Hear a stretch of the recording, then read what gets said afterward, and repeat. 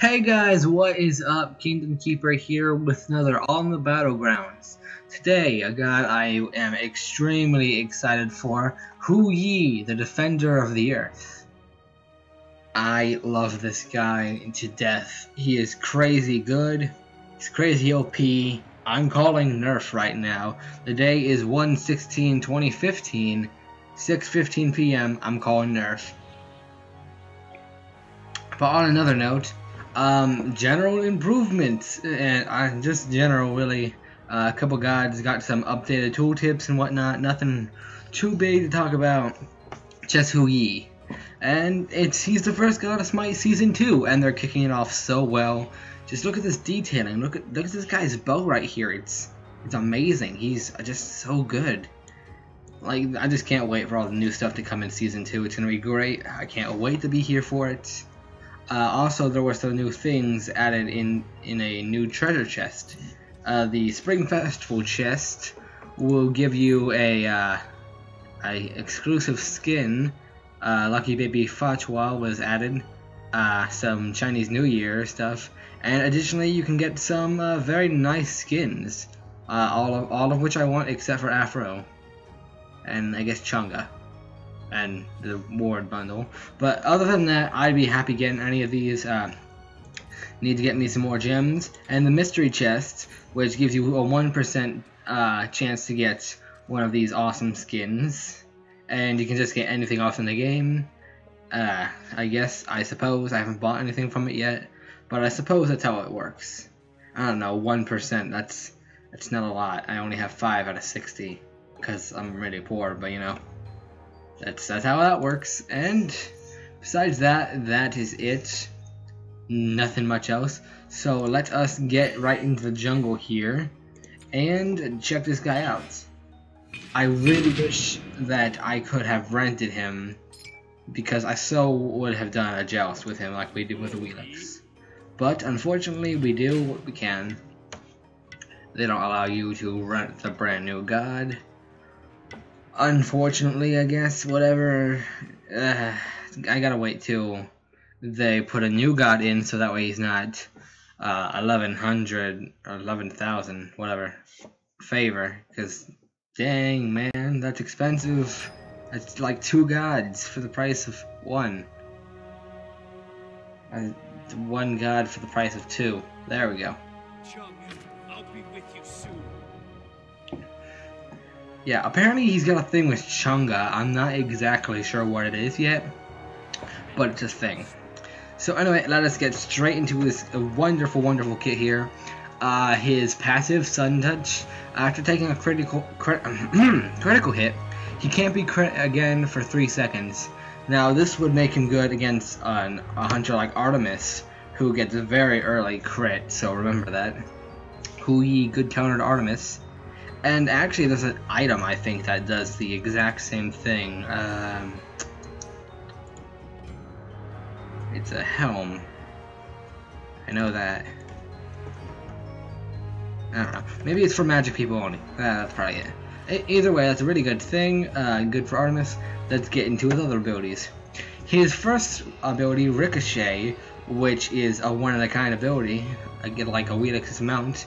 It will fire it's a straight line projectile, as all hunters have, but this straight line projectile will bounce off of walls and will do additional damage after the bounce, 50%. If we see the targeter, yeah, it has a little bit of a charge. We can see how we can bounce it off the wall over here. Don't care. Yeah, it bounces 2 times, and it does additional damage after the first and or second bounce. Yeah, plus 50% damage per bounce for a maximum of 2 bounces. That is really good. Let me tell you, there on the day it was released, the match of the day had you pick any Chinese god. So of course I went Hu Yi, because oh yeah, I want to try this cat out. I can't even tell you how many trick shots I got. It was crazy good. This guy is amazing. But yes, Ricochet, you can see here. It's really cool. It's a really cool ability. I really hope they don't nerf it, because that would just make Matthew very sad. Kill some minions over here. Get some more EXPs. And oh, another thing I should note about this ability that I found cool is if you get an enemy really close to a wall and you ricochet, you can bounce it off the wall right back at them to get that extra 50% of damage, and it'll happen really quick, so it'll just, you can do a lot of damage really quick by doing that. I go over here, you can see that. It's a little weird to lining it up, so you won't just be able to spam it like that, but if you get it like this or something close to that, that extra 50% of damage will happen, and it'll happen really fast. See, I just did a lot of extra damage to these minion groups. Now, we'll hold off on the 2 because you need a god target to use that. So, we'll talk about the 3 next, which is essentially his dash or leap, because every good hunter has one of these. So his 3, dive bomb, who he launches into the air with a bow in a really retarded position, and then goes to dives to the ground. And let's check that out. Yeah, he's like doing a little ballet in the air. I don't like the animation. I wish they didn't do that, but whatever. I guess it's cool. At first, I thought it was like one of the weakest dashes that they could have possibly given him, but really, it brings you as far as like an Apollo or a Rama would, so it's not that bad. Get some more mana, and let's just get his ulti here. His ulti, Sunbreaker, the one that broke the Smite game, the one that's an Agni on steroids. It is great. But before we talk about that, we're gonna go straight into the Mark of the Golden Crow. We hold off on it. Hui marks the target with the Golden Crow. This will also give him plus 15% penetration, and they take an extra 10% of their missing health from your abilities and basic attacks. It's really good. You don't want to get marked with this. It has a very long range, so he could easily come from the jungle, mark you, and then just spam you.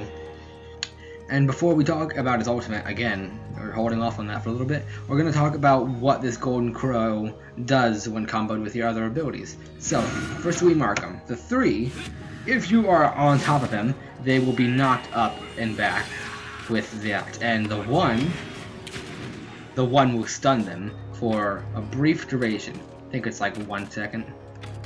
It's really good. You can combo both of those together and just do a lot of damage in a short time and delay him so we can't really fight back. First blood, bitches! Alright, now for the ulti. Oh yeah. Look at that.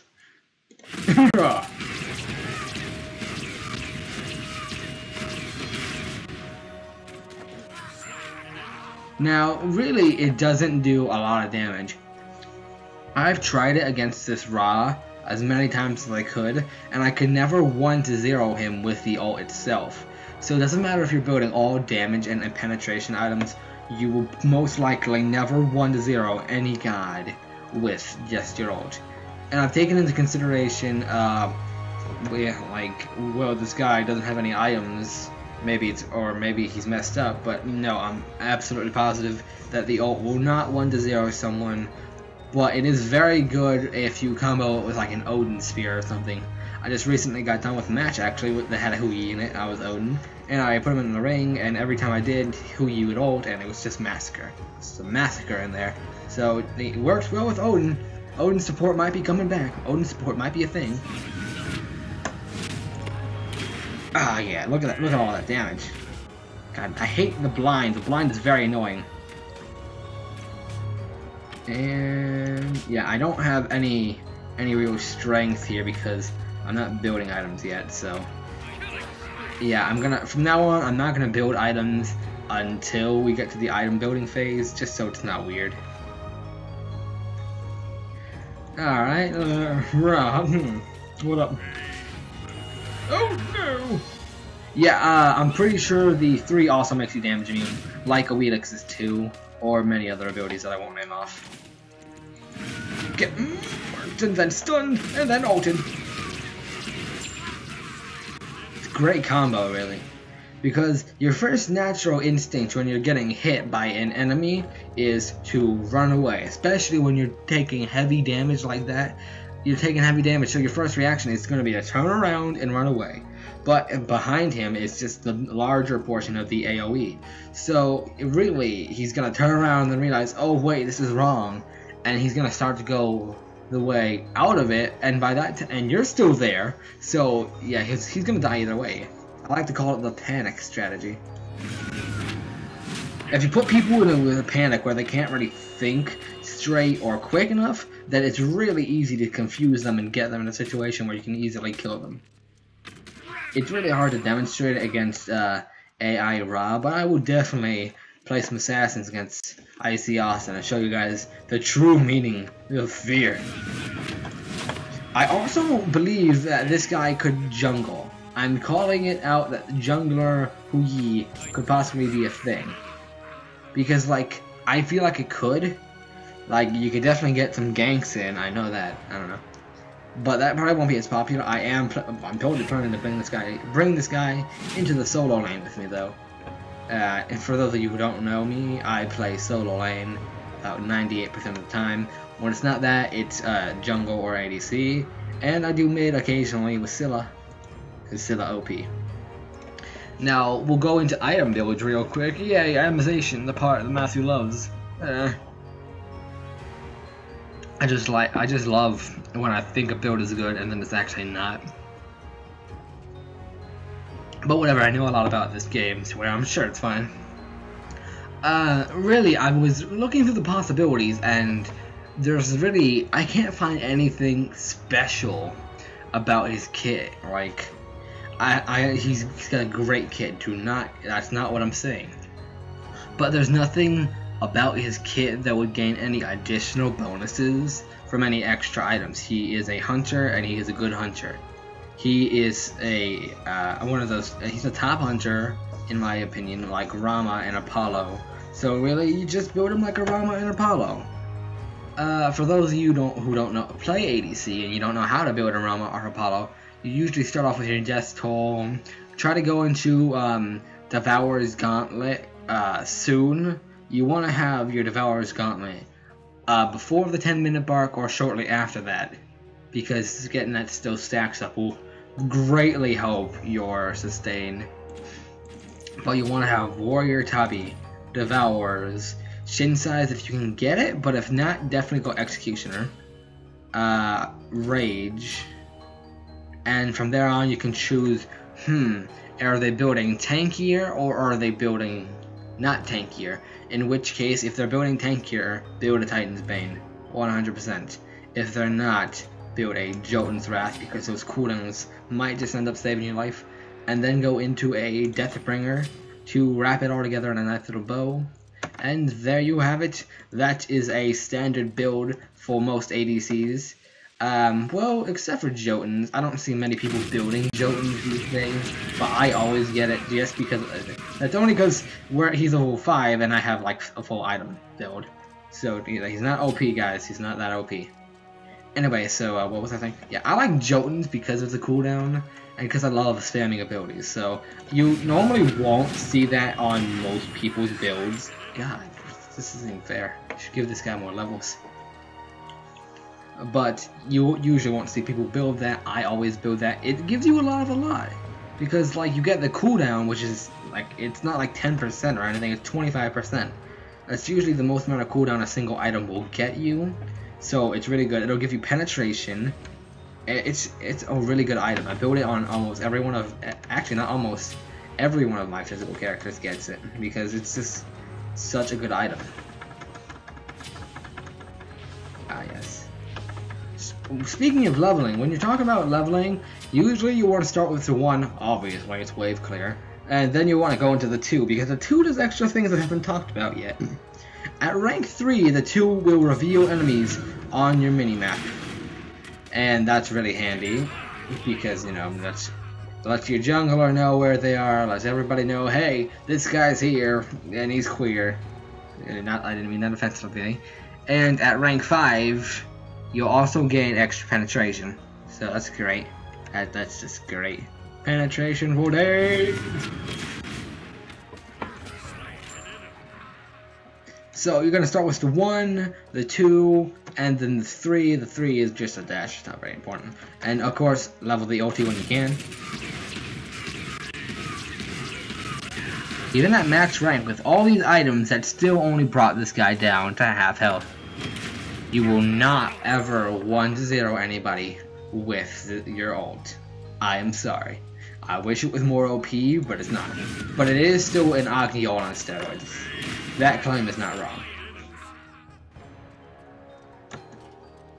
But yes, in a gist, that is the God Hu Yi, an epic hunter who I am definitely going to get, and who'll probably make me stop playing Apollo. Yeah, and getting those stacks. Stacks on stacks for Devourers.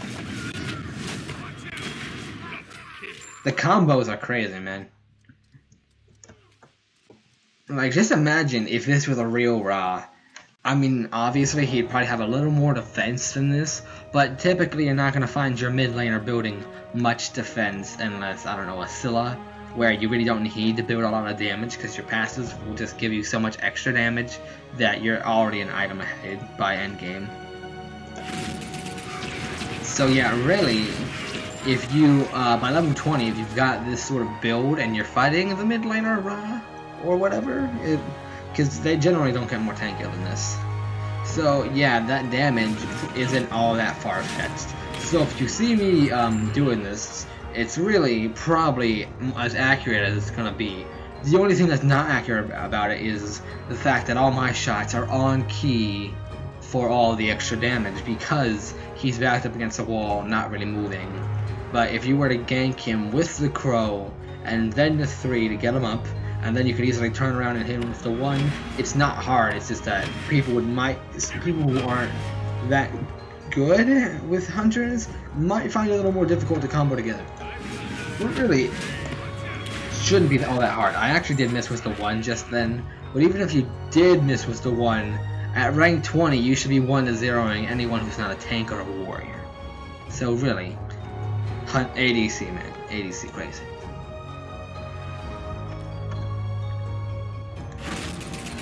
Hey Ra, I heard you were the god of the sun. Not anymore. Oh, that was terrible. That's terrible. Where do you get your jokes? There you are. Come on. Ugh. But yeah, this is hype right here. The only thing I really wasn't happy about in the recent update was the fact that they didn't put the new Conquest map in yet. I was so excited, like, yeah, this is gonna be in the next update, it's gonna be great, I'm gonna do Conquest videos, and then they just didn't, and I'm like, oh, okay, shit in my face. Yes, so much damage! This isn't lying, people. That's Ra will not get more tankier than that. I don't think I've ever built really physical defense on any mid laner besides a Scylla. Because again, you get that extra damage. So unless it's a Scylla, you will probably do damage really close to this. You know, I just realized something. I don't have any actives. Yo, no. Yeah, again, I haven't really found anything that combos together with them. So actives, yeah, you just... Weakening Curse I would get, definitely, because that would help with his ult. Blink maybe, Girl of Persia, Girl of Inner Power. I keep wanting to say instant, Inner Power. Yeah, it's really just situational again. But either way, that is Hu Yi, and that is a new god. Hopefully we'll stop Smite soon and get to some stuff you guys actually want to see. I do have more games planned, so we'll do that soon. But until then, I'm still going to keep playing Smite. Thanks for watching, guys, and I'll see you later.